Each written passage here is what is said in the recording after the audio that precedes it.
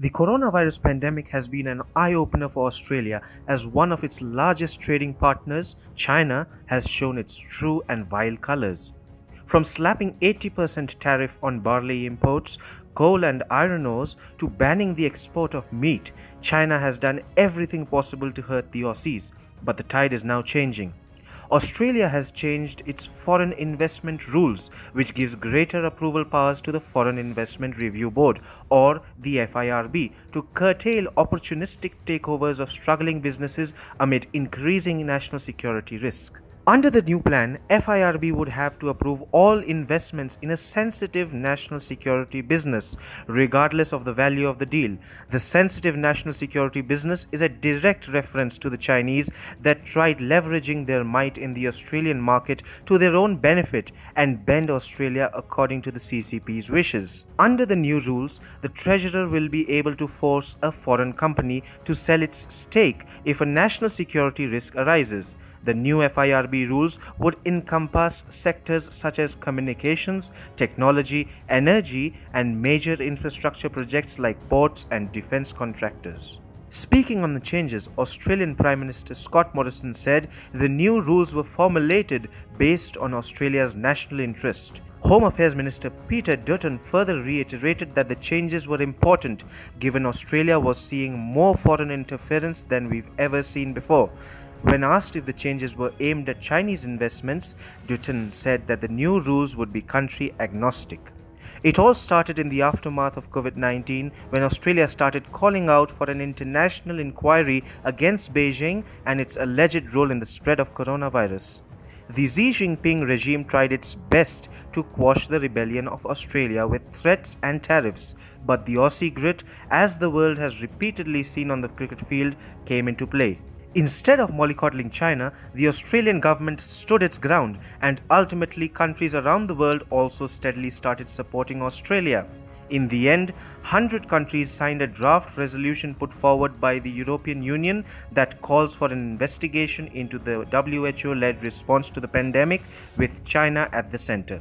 News has already been coming out that Australia would give a stinging blow to China by scrapping the $107 billion BRI project in the Australian state of Victoria.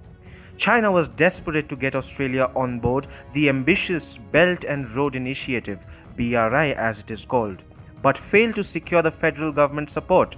For China, the presence in Australia is now limited to its BRI project in the Victoria state of Australia and the Darwin port in Northern Territory. These projects are, of course, incompatible with Prime Minister Scott Morrison's anti-China stance. The Chinese investment has already fallen from $8.2 billion in 2018 to $3.4 billion in 2019 in Australia, and the new FIRB rules might spell doom for the Chinese. As for an alternative, Australia has turned its attention towards India. In a first of its kind, a virtual bilateral summit was organized between the prime ministers of the two nations on June 4th. One of the biggest breakthroughs of the virtual summit was the inking of the Mutual Logistics Support Agreement that increases military interoperability by allowing each other's navies to access military bases for logistical support. The threat of China is not only imminent in the South China Sea but also in the Indo-Pacific region, and the cooperation between India and Australia is the only deterrent stopping China from making splashy waves in the region. India and Australia share a common concern in the domain of defense and maritime cooperation, that is, China.